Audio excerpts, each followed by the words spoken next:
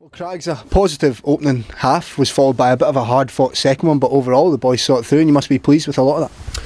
Yeah, it's always, we all talk about development football, not about winning, but I think it's nice to win. It's nice for the boys to learn how to win a game. We've had a little sticky spell. We've got a few players missing who would normally play, so credit to the young ones who come in.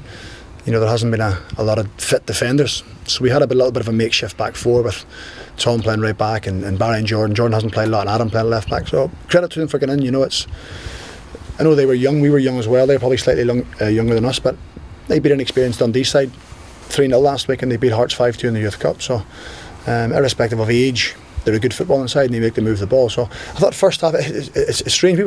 Keith and I were kind of disappointed how we played in the first half, but maybe it's just sometimes you're at eye level, and I just felt at half time we had to give them some information that there was one or two bits per player that probably they could improve on, and that was the message, to try and improve on it. I think overall in the game we probably had two or three different little bits per player where we have to be better. So this is where we'll analyse our own individual games, see what we can work on and see what we can do. So I think we scored goals at the right time. The game was kind of caught in between. We scored the first one, getting the second one just bang on half time, just kind of takes a little bit of sting out of them and gives us a bit more relaxation in the second half. But when it goes to 2-1, we've seen this before, we can not crumble, but it's a little test of character to see how you get on. So it was nice that we kind of wrestled the game back, and I think in the end we probably just slightly edged the game to win it.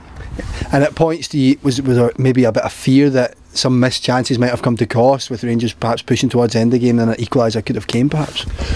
Well, that's always the fear. We had a few chances first half. Young Dylan goes through, and I don't know whether he shot or crossed it, and Jake is the header going wide, and Big Dylan's a couple of things sniffing about the box. He had 1 second half over the top. So there are little instances. It's probably a story of maybe most under-20 managers say the same, but we certainly felt we had opportunities. We've had opportunities in other games, and we've missed them and haven't taken them. So it was fine. As I say, when it goes to 2-1, I thought we managed it well. I think there are a couple of balls in the box, nothing really dramatic that put us under any pressure. I don't really remember Peter having any great saves when it goes to 2-1. They had a couple in the first half he had good saves from. So I think the way they managed the game and the way they settled it down, I think bringing Luke Watt on, I know Luke played last night for Stranraer, so it was a huge ask for him to start tonight, but you just felt bring a little bit of experience and composure on, putting Tom back in the midfield just gives us a little bit more solidity in there. So pleased with how it went. You touched on the age of both teams. Do you much prefer seeing some of these young boys like James Scott coming on than bringing players down from the first team? It's valuable experience. Well, after James's first 3 minutes, no. But yeah, totally agree. I'd said to James, we took Dylan off because we felt his hold-up play wasn't very good. And the first two things James does when he goes on and gives the ball away. So listen, he's 16. I understand it. They have a 15-year-old playing. They have 16-year-olds playing. So I think we'd all much rather see that.